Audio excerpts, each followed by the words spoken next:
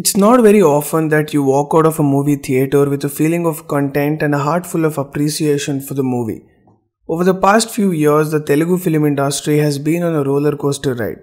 But mark my words, Gaami is a turning point not just for Telugu cinema but for the entire Indian film industry. The Telugu audience has always embraced movies as an integral part of their culture. From the thunderous action sequences to the subtlest conversations, they've seen it all.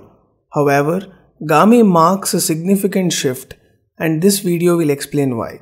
Let me start out by saying that film industry at its core is driven by storytelling. Gaami excels at taking audience through a journey and making them an integral part of the story. When you're watching the film, you get pulled into a world which is very hard to get out of.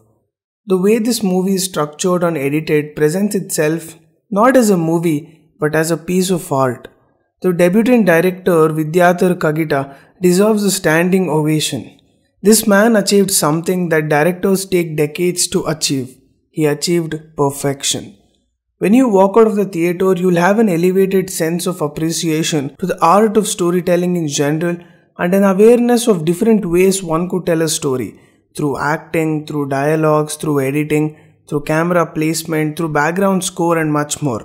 The storytelling is beautifully complemented with cinematography and visuals. I'm handicapped with how little words I have to express the beauty of each frame. You need to watch it on a big screen to understand that. Each frame is nothing short of a painting, and this entire movie is nothing but a series of paintings. It transcends viewers into another dimension far from reality, yet making it feel so real.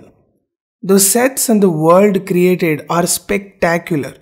The makers have paid extreme attention to detail, getting everything about the sets right.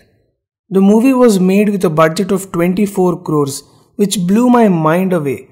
This reminded me of Kantara as it was made under a short budget as well.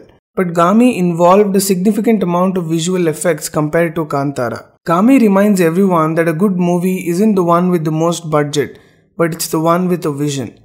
The background score of this film elevates the essence of the film. It in and itself tells a story. The music director has done a phenomenal job making the audience feel every emotion that the director wanted the audience to feel. In conclusion, Gaami is a unique movie that deserves attention and popularity. Experience it for yourself to understand its impact. That's all for now, ladies and gentlemen. Share your thoughts on Gaami in the comments below. Until next time, take care.